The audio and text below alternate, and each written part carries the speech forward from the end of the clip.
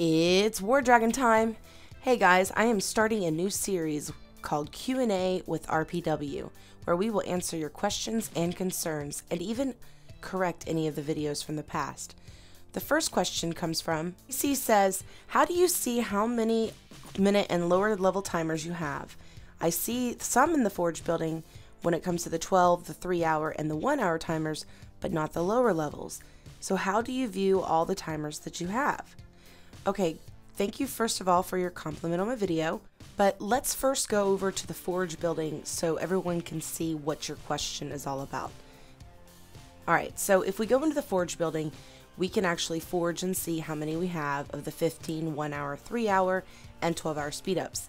What you can't see is the 1 hour, or I'm sorry, the 1 minute and the 3 minute speed ups that you usually collect as you're going about. Now the reason you can't see them in there is because you don't forge them. But there is a way.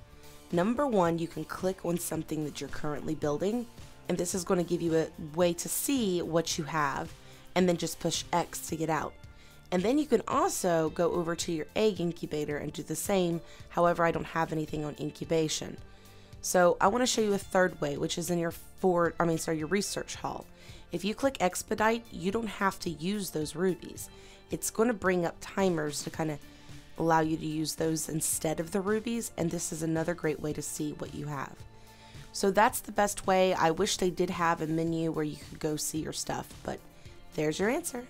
Another person had reached out to me and showed me that I had completely missed this. I don't know how I did it. Apparently when I was editing and I brought in the new dragon to put in their information, I completely skipped over this text and left rejuvenate. But I want you to know that that first blue spell was actually supposed to be Ghostfire Wreath. I did say that in the video, but I didn't have it up there visually. So there's a correction for everyone. Another person had actually mentioned out in my comments that it's not easier to get him. And I did say easier, and I apologize because it actually isn't. He's far more expensive. It'll be easier to get to his line, I think. But to actually get him and complete him, it's not. However, I think that there's going to be prizes just like any other dragon in between his eggs. But we shall see because it comes out today. Somebody else pointed out that Oksana is going to have portraits in her line as well, but I believe they were saying it's going to be her, which is pretty cool because she is a really beautiful character.